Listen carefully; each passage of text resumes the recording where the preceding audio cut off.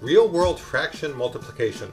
To run this activity, visit jetpackmath.com and enter activity ID M0013. If you have 24 pi tens and each has 1/6 of a pi, how many pi's do you have? So here we want to use multiplication. We have 1/6 of a pi in each pi ten, and there are 24 pi tens, so we multiply. 24 times 1/6 is 24 over 6. Now to simplify that fraction, we divide. 24 divided by 6 is 4. You have 100 pi tens, and each has 1/100th of a pi. How many pi's do you have?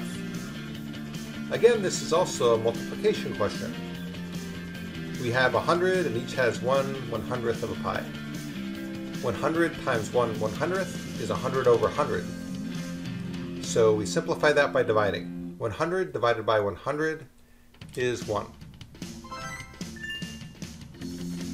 If you have 20 pi tens and each has 1/10th of a pi, how many pi's do you have? Again, it's multiplication. 20 times 1/10th is 20 tenths. 20 divided by 10 is 2.